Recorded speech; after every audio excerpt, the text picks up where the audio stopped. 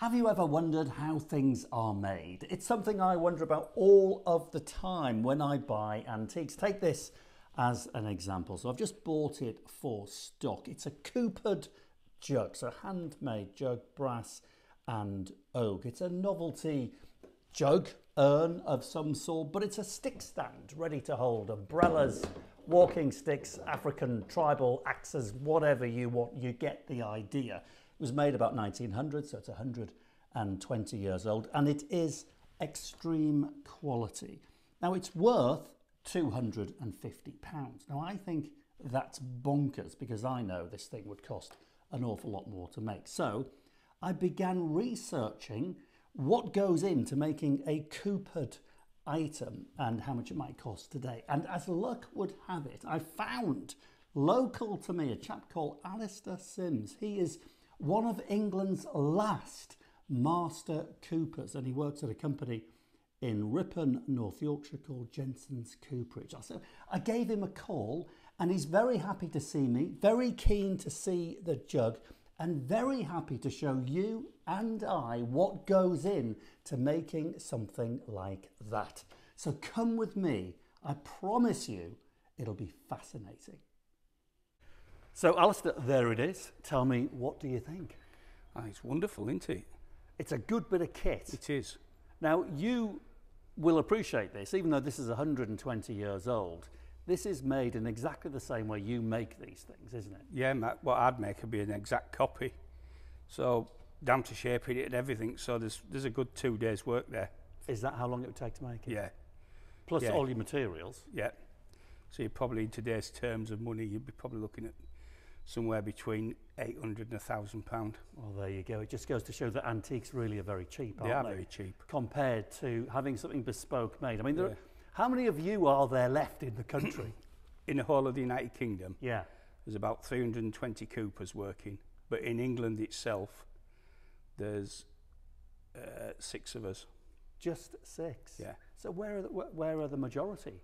The majority are here in North Yorkshire. But how come there's 300 in Britain? Because there's most of them in Scotland, but in England, the majority are in North Yorkshire. Oh, I see. Yeah. Right. Why? All the rest are in Scotland for the whisky industry. Got you. Right. And North Yorkshire's obviously home for heritage brewing. Right. With Theakston's and Samuel Smith's. Is that where you started your career? I started mine at Tina Theakston's, yes. Right. Moved But you're on. a Master Cooper. Yeah. Is there must be a difference between a Master Cooper and a Cooper? Yeah. What is that?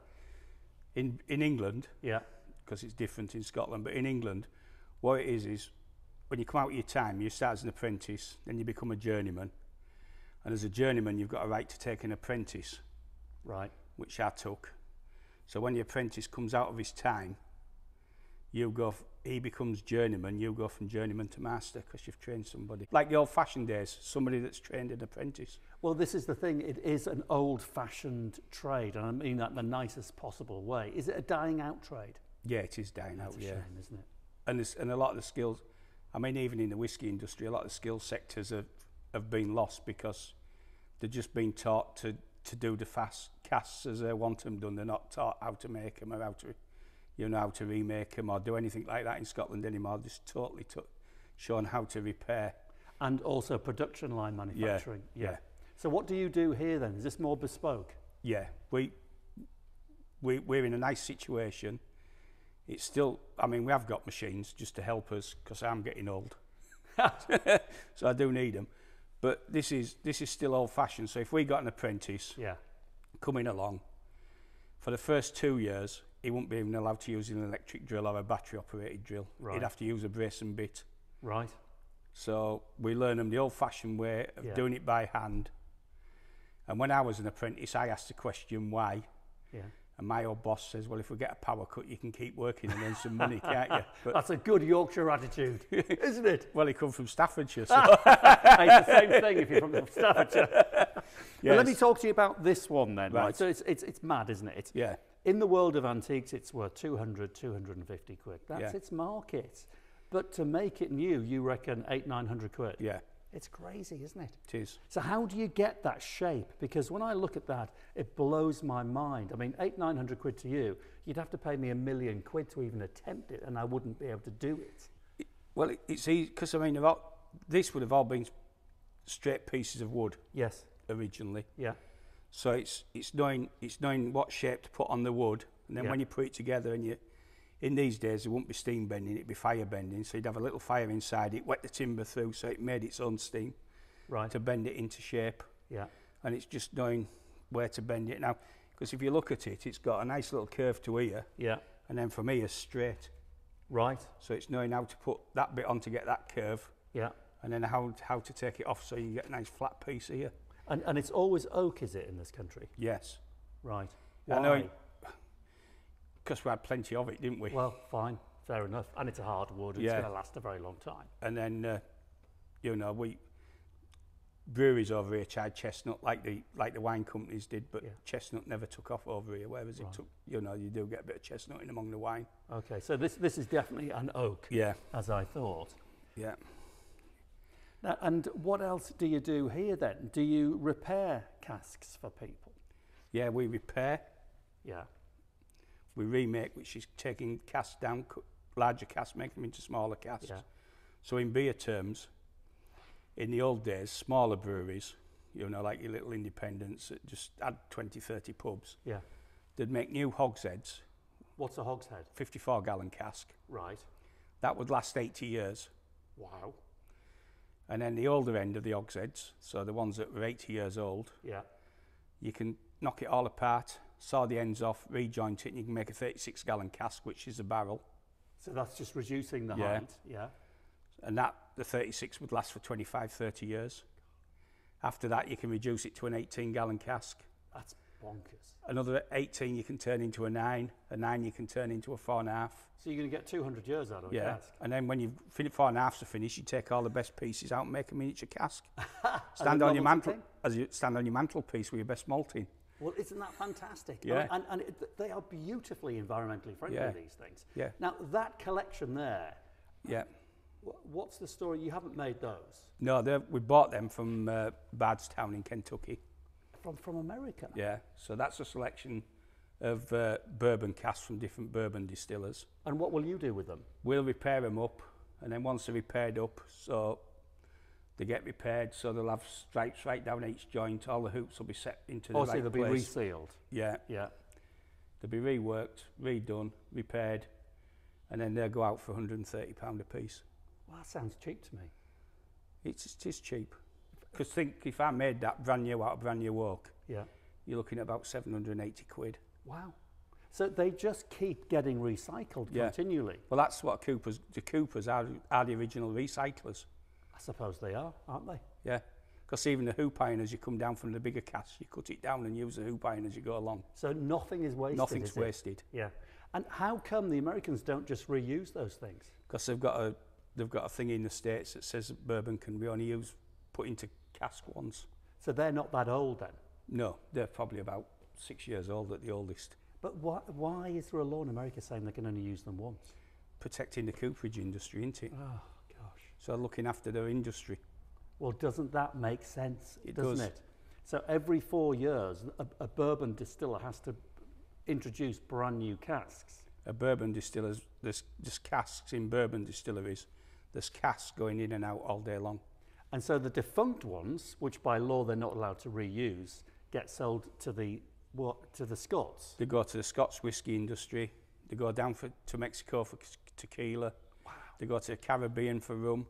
And because they've had bourbon in, it adds to the flavour. Yeah, Oh, it's amazing. Actually, it's a very environmentally friendly business. it is. And how long can you trace back the art of coopering? Because you love your history, don't you? Yeah. Yeah, I knew you did. So how far back can you trace the art of coopering in Britain? In Britain, Yeah, there is a bit before Roman times, right. but it was done, practiced.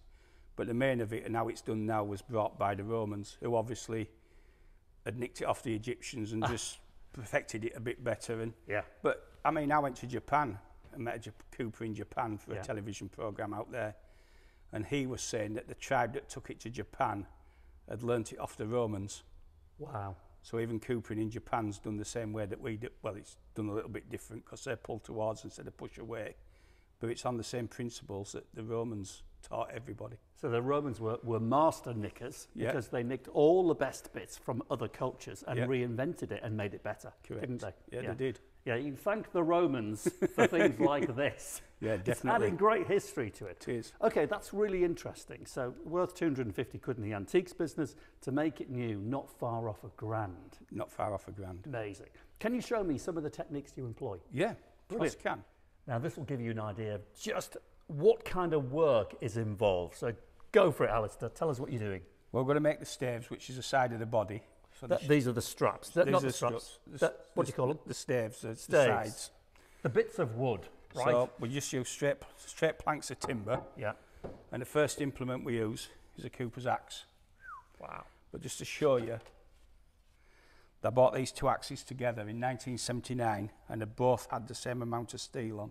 You're joking. So it's No. just been shaved, or it's been knocked off, worn away. Worn away, ground away. Wow.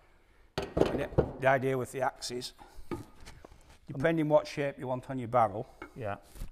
you roughly find the centre, but with the jugs it'd be a bit lower centre, but because these have been made for barrels, we find the centre, Yeah. and we just literally stick the axe in, and we just shape the staves off.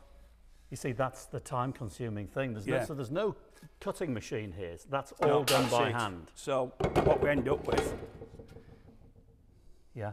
Got you. you see the shape. Oh, I see. There's. Can I just have a look at that? So there you go. So that is the shape then of the barrel. Yeah. Clever stuff.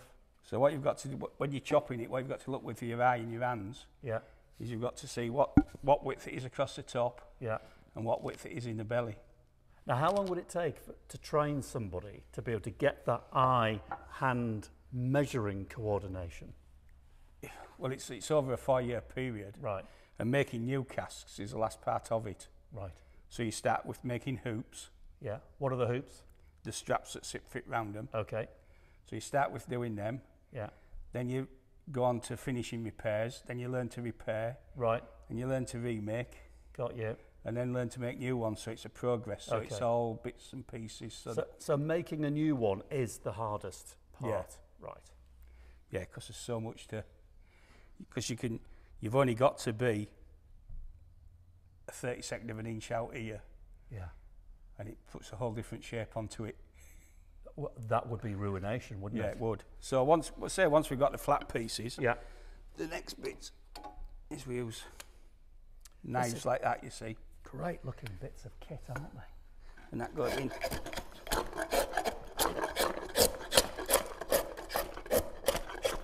Careful there, Alastair. No, it It's a does bit just. dodgy to me. No. That's why the belly. Wrists stop at the belly. And these tools are very traditional. I mean, they Yeah. look medieval to me. Yeah. And then just to back round the outsides, which shows Unbelievable. that's why I wear a nice thick apron, you see. Have you ever cut yourself there? No, the only time I've cut myself was working at a brewery in Wiltshire, Yeah. and we had some oak, and it was hard, and I come out of a really hard piece into a soft piece on a head for a 20-litre cask, and put the knife in right across there. Jeepers. Come out that quick. It didn't bleed though, because it was a nice clean cut. That's a bit of a bonus then. But yeah, I mean, all the tools is, I mean, all these knives, all the steel on them's made by William Greaves, Where Chief are they? Works Sheffield. Nice. Well, Sheffield Steel. They were taken over in 1898 by Thomas Turton and Sons. So you can date these to pre that date. Well, Turton's carried on making them to about 1920. Oh, I see. So, and how old do you think these are? I think they're probably about late 1890s, Isn't that 1900. beautiful? Now, you see, you must appreciate that because you make things that will last for centuries. Yeah. Well, how do you feel about today's modern throwaway society? I daren't ask the question. Well, it's ridiculous, isn't it? It's horrible, isn't it? I mean, the whole thing about cask making is to make new casks, you know they're going to have a life expectancy of 80 years. Yeah. And then they can be recycled. They can. And that's what Coopering's always been about, recycling. Yeah. Yeah. Like I say, so when you get to the smallest cask, which is 20 litres, Yeah. for commercial, once you get to that, you can take all the best bits out the centre and make yourself a nice little miniature cask to stand on your mantelpiece with your best malting. Beautiful. You are an eco warrior, Alastair. That's what you are. Not that, no, I'm not. I'm just a bloke that does a job that. Yeah, but you don't know it, you see. That's what you are now. You can put that on your website. Yeah. Also, an eco warrior. Yeah.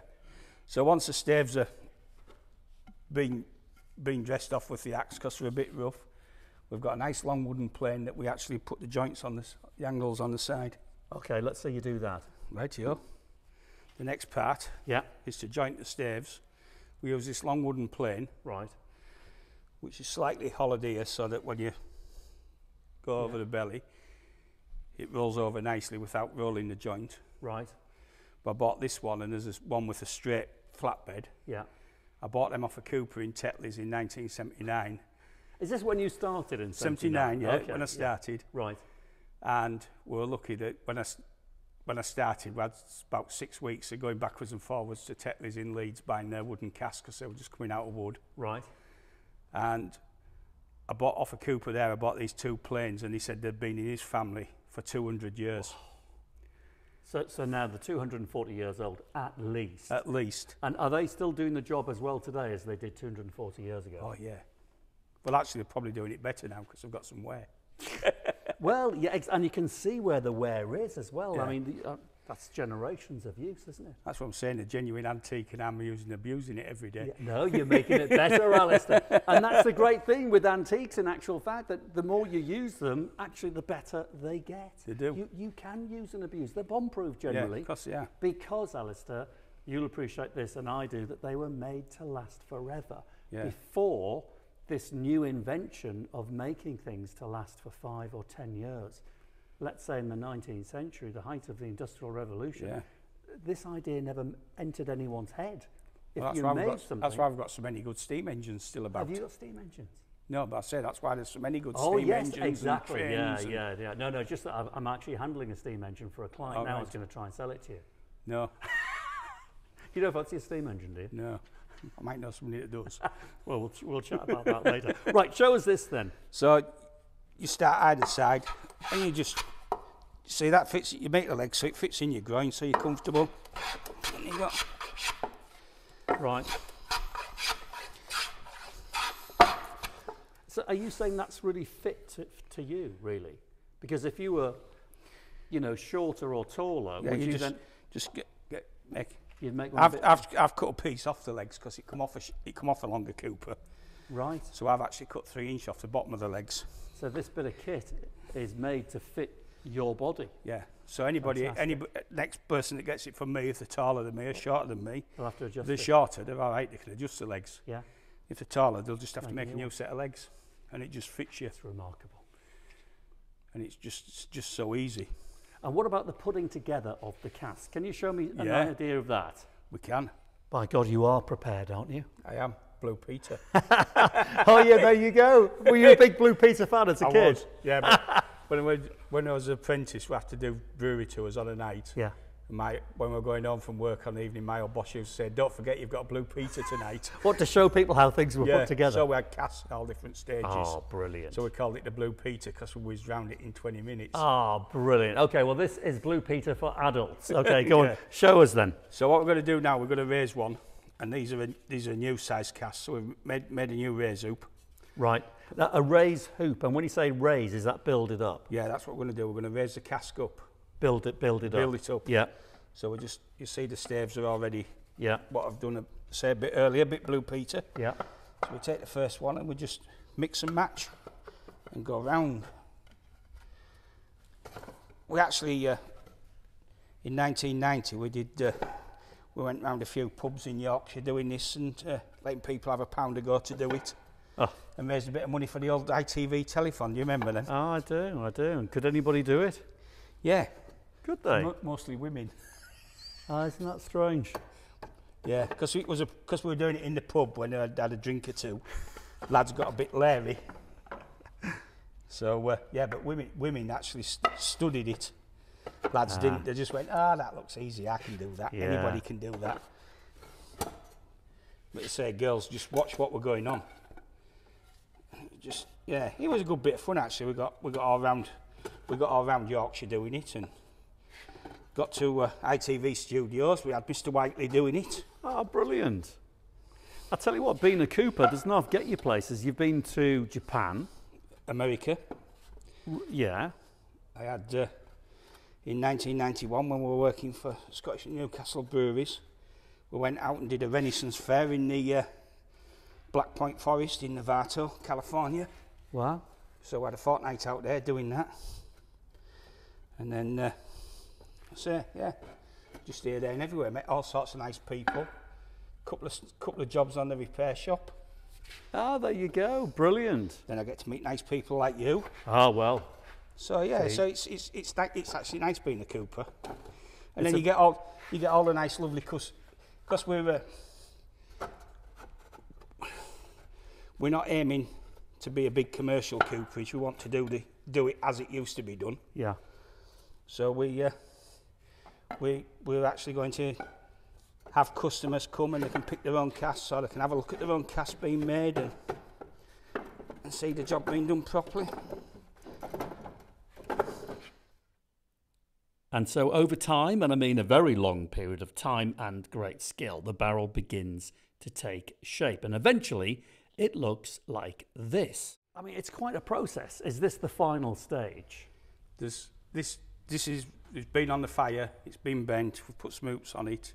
Right. This has been finished one end, but it's to finish off on this top end.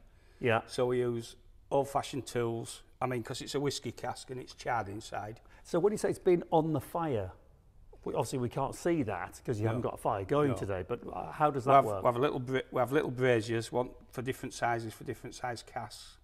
We put a live fire inside them. Right. We keep the cask nice and wet. Yeah. It sits in a pool of water on the floor. It's got to do. Yeah. Because it's right. Being ex-retained firefighter, I'm frightened that I set my tools on fire. Yeah, yeah. And I don't want to lose them. But yeah, so what we do is we fire bend them, so they're a mixture of fire and water. Yeah, so steam and heat. Yeah. Yeah. Bend them into shape. Right. We then, once they're bent, we put the finishing hoops on, which are made on the anvil at the back of you. Right. So all the hoops are made to fit. So you make everything here. Yeah. All the hoops are made to fit each individual cask. It goes back on the fire and then it's toasted. Wow. Okay. With the hoops on. Yeah. Yeah. So it's toasted. So they get there's a light toast, a medium toast, a heavy toast. Oh, come on! This sounds like a breakfast order at a hotel. If you go into the wine industry, yeah, and you talk about wine toasts, yeah, you've got somewhere in the region of 20 different toasts because you get a light, yeah, a light medium, a light heavy, a medium light. It's much more complicated than I thought. It's a lot complicated. Yeah. So, and especially in spirits now, they've gone into the spirits. The cask used to be bent, chucked on the fire and just charred. Right. That was it. Okay. But now they want toast because of different caramels and different complexities of the timber, giving different flavours. So who are you making this for? This is for Forest Distillery, Forest Gin, in Cheshire. Yeah. And they've ordered 8 64-litre casks. Right. Because their still run is 64 litres, so they'll make 64 litres in one run. That is into beautiful. The cask. I mean, it really is genuinely a piece of art. So tell me what is the process now then? So it's been through all the firing and the bending and the steaming and all of that. We take the hoop off the top and put one just that sits about a quarter of an inch below the end of the cask. Yeah. We then got a bent plane called the topping plane. We go around, top the ends off. Yeah. And that's important that runs level to within 0.02 of an inch. Oh, this is madness. Because the groove that you're going to put into it, if it's more than 0.02 of an inch out, the groove will be out and then the cask lid won't seal in it, so it won't, so the cask will leak. Pointless then, isn't it? Yeah. Okay, show me what you're going to do. You want me to show you? Yeah. Right. Have we got time? Yeah, have you got time? I think we've got time. Let's do it. Yeah. So that comes off. Right. So that's been the thing that's held the body in shape. Yeah. Yeah. That's the end hoop that's going to...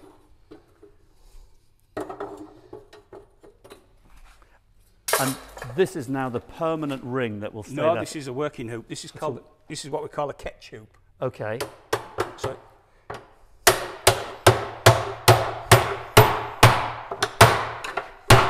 you see, it just gives you a low. So that's just holding it in place.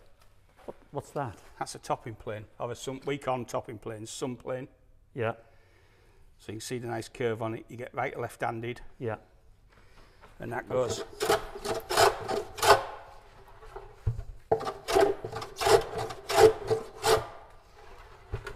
And you see how you're gripping it between your knees. So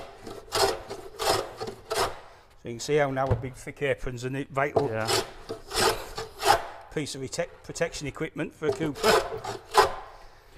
I mean, I knew that it was going to be a physical job, but it's much more than physical. It's literally your body is helping shape the barrels. So your body shape, your size and everything. It's all part of what makes a barrel. So a Cooper really is part of the barrel. He is.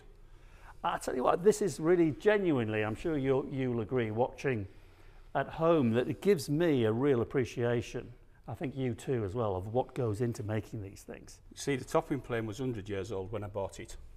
Again, and it'll be here in Long 100 after I've years' gone. time. Yeah.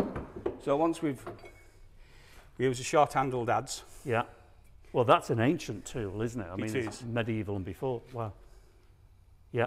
And this is going to do what now? What are you going to do now? Okay, what am I going to do now? We're going to shape the ends of the staves. So all the work's done against the block. Yeah. And then we find a bung stave, or the stave that's going to have a filling hole in. It's all very confusing to me, but fascinating.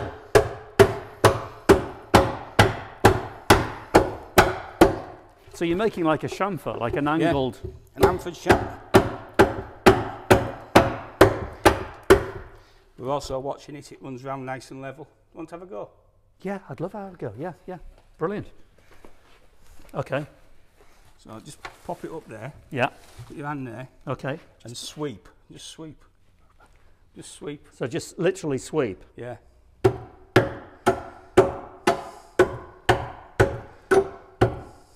Ruining your barrel. No, right, you can't ruin it. Not yet. You can't, really. Not yet, no. I tell you what, it's not only power, strength and skill, there's an artistry to this. Yeah. I mean, you're effectively sculpting this thing. Yeah.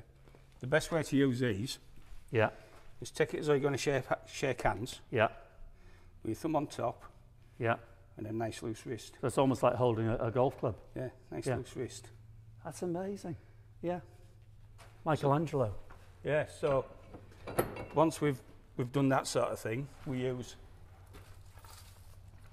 a chiv. That rounds the top 2 inch of the cask off. And that, again, same principle against... So complicated. Against the block. In. So it rounds the top 2 inch off. And then to put the rebate in the groove. Oh, Alastair, seriously, you've lost me now. I mean, genuinely. That's a cross, C-R-O-Z-E. Right. Well, that looks like a medieval torture something or other. It is. So there's a set distance from there to there. And it's set because we've done the other end.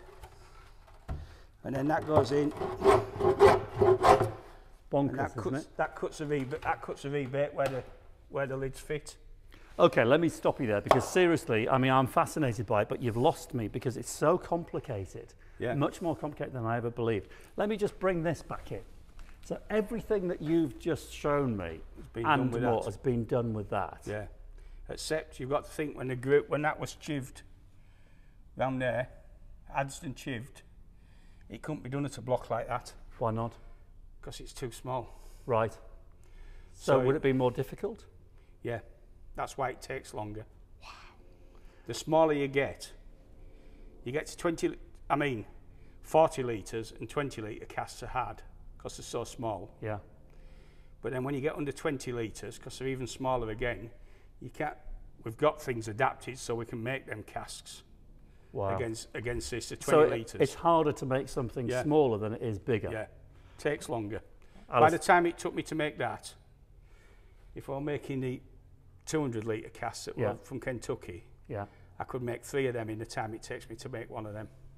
Fantastic. I think that's the perfect out, as we say in the world of TV. Alastair, it's been an absolute learning process and a delight. Thank you very much. It's been an absolute pleasure. Great to see you. I'll see you again. Yeah.